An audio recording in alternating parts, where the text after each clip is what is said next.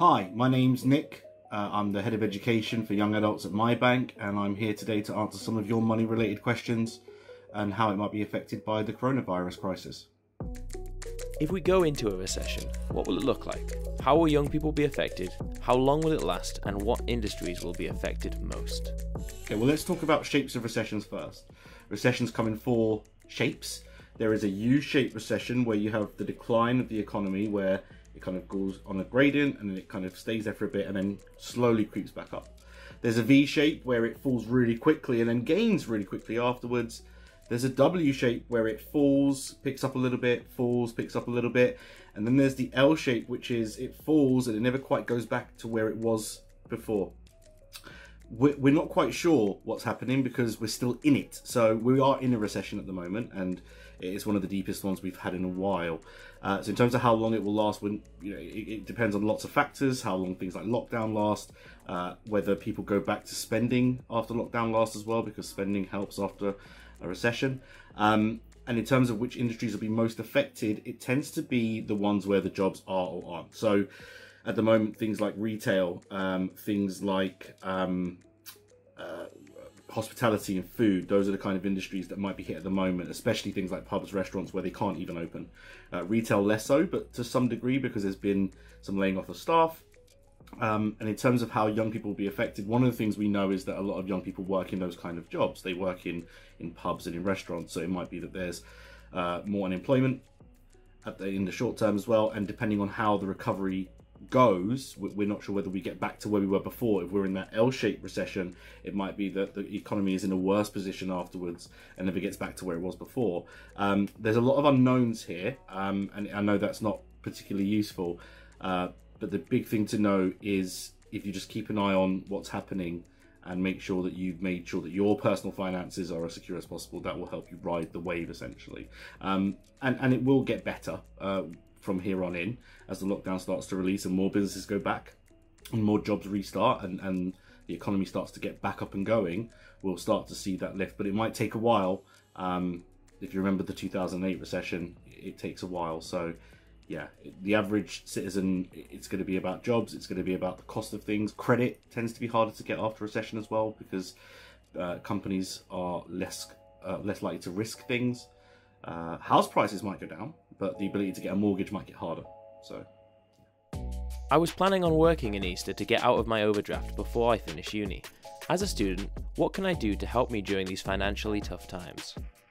So it's difficult because when you're a student, most students work to supplement their income. I think it's 2/3 of students work or have some form of income from that sort of side of things. Obviously, the traditional student jobs, things like working in bars, are less available now, but there are other jobs available, depending on where you live in the country. I know that fruit picking, for example, is not particularly glamorous, but there is some cash to be made there if you're willing to do that kind of work. The other thing is that we're starting to see new jobs kind of emerge, so there's more online stuff. There are ways that you can try and get support from the university, potentially, so talk to your university, see if there are any bursary schemes that you might be able to access. Bursary schemes are always a good idea because they're non-repayable. So if the university has some help that you can take and you don't have to pay it back, that's always going to be great. There are also external grant funders that you can look for. If you go to websites like Turn to Us, and you can search there for your circumstances, and it will tell you if there's anyone out there willing to give grants to people in your situation. But yeah, unfortunately, you know, the things that we would traditionally say to students in terms of working in a pub or a bar, less likely to happen until lockdown finishes. The other thing I would say is if you have an overdraft and at the moment it's interest-free, and you are struggling to survive otherwise, then it is a good use of your interest-free overdraft if you need to survive now. Paying back later obviously will accrue more interest because when you leave university, the rates go up. But one thing we're saying is you should be really careful about restricting your use of a free overdraft. Don't borrow from somewhere else to make sure your overdraft is okay, for example. Don't borrow from a credit card if your interest-free overdraft is at 0%. If you are currently paying back an overdraft and you're struggling, do call your bank. You can ask for a payment freeze for a few months, which might help you weather the storm. As a result of COVID-19, what do I do if I can't afford my rent payments or bills? Are there any specific new schemes set out to help someone struggling with this? It's a funny one, but in terms of rent, there's no scheme for renters per se. The scheme is targeted at mortgage holders, so the people that might own your property are being offered help by the government to help pay or to take a freeze in paying their mortgage payments, which might mean that they're more likely to help you out in return. But no, there isn't anything specific for housing. What I will say is that I don't think I can think of a single supplier that wouldn't want to help out if you phoned them up and said, look, I can't afford to make a payment and here's why. The coronavirus situation is so global that this is not a person talking about an individual circumstance. This is a global situation that everyone knows about and everyone understands the hardship that it's going to cause. So I guess the biggest thing is if you're worried about paying the bills, call them quickly, tell them that you are worried, and see what help they have to offer. Most will offer some form of help, especially utilities, electric, gas companies, those kind of people. They will have schemes on hand where you can access some support if you need it. Obviously, if you have no income coming in at the moment, there are benefits. So I know some people can feel a bit proud about claiming benefits. There is no need to feel proud about that at all. If you need to claim benefits, universal credit is an option. If you've worked before, maybe new style JSA. But do make sure you check whether you're entitled to anything or not. Again, turn to us where you can check the grants, you can check that benefit entitlement as well. I get the bare minimum student allowance. As a result, my student loan doesn't even cover my rent and my family can't afford to support me in any way. Where can I go for trusted support or to improve my situation? I empathise with this because that's what my university experience was like. I had to do it all myself because parents couldn't afford to help out that much. So again, the main thing that students do is they work. Most students will have a job of some kind. I know that that's not very useful at the moment in terms of the normal jobs that students have, but there are other ways to make some side cash. Things like surveys online. If you have digital skills, you can work as a digital freelancer on things like Fiverr and sell design skills and that kind of stuff. The other question here was, where do I go for trusted support to improve my situation? Well, first of all, not social media.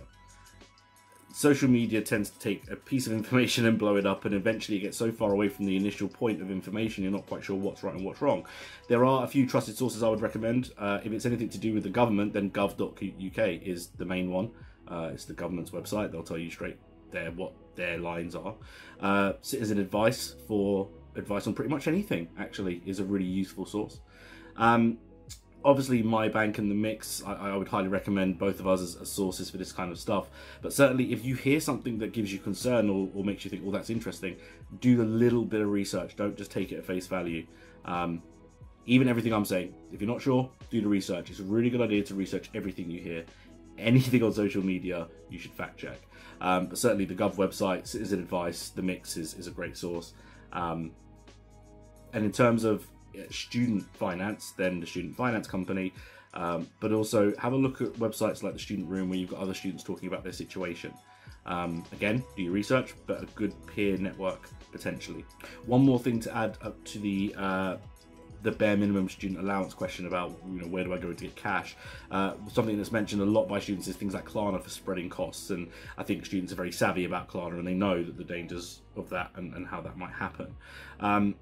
Do be aware that there are a lot of lenders that might be offering payment freezes and offering to increase your allowance, or very high interest lenders offering borrowing at the moment. One thing I will say is that when this is all over, they're going to want that money back, so make sure you're planning for that. Golden rule is if the APR is high, then it's going to be more expensive. So if you are going to have to borrow, and I do mean have to borrow, not borrow because you really want that nice new dress or that new TV, you really need to think about whether or not it's going to be payable afterwards and how much interest you're going to pay on top, because at high interest rates at the end, it's going to cost you a fortune. I've always struggled with managing money. If you could offer any general advice about managing money, that would be amazing. Yeah, we know they don't teach it in schools, so that's why we exist. In terms of some of the tips, number one is keep track of your money. Have a budget. Actually write down or have an app or a note somewhere that tracks what you've got coming in and what you've got going out. And make sure you're looking at those outgoings on a regular basis. If you're spending more money on something, you should be logging that. If you're lying to your budget, you're lying to yourself. So the more you can track what you're spending, especially your outgoings, the more control you have over whether you continue to spend on those outgoings. If you, for example, find you're spending too much on taxis, well, you might choose to walk one journey a week and save a little bit of money every week. That will make a bigger difference. The other thing about managing money is some people are very embarrassed about money and don't want to talk about it. The golden rule with money: talk about your money situation to a professional, to a friend or family member, but don't keep it silent. If you don't get help with these situations, if you need it, then actually they just spiral very, very quickly. In terms of a piece of information about overdrafts and debt and borrowing, read the small print. Make sure you know what you're getting into before you get into it. So do check what the terms are, how much is it going to cost you, how long are you going to be paying for. All things that are going to be relatively important for your pocket. And if you're not sure, ask. Don't let the embarrassment of not knowing the jargon stop you from understanding exactly what it is you're signing up to. You might hear a lot about consent and people saying yes to something. I consent to something. Or with finances, it should be informed consent. You should understand what you're saying yes to. And if you don't understand, ask again. And if you still don't understand, find someone else who will explain it to you. That company's probably going to be better for you in the long run. So that's been my answers to the 5 questions I've received about finances. If you want any more information about what we do, you can find our website at www.mybank.org, or join us every Thursday at 4 p.m. on our social media for our live My Money Cast, where you can ask questions, get involved, and I'm happy to answer any more questions people may have.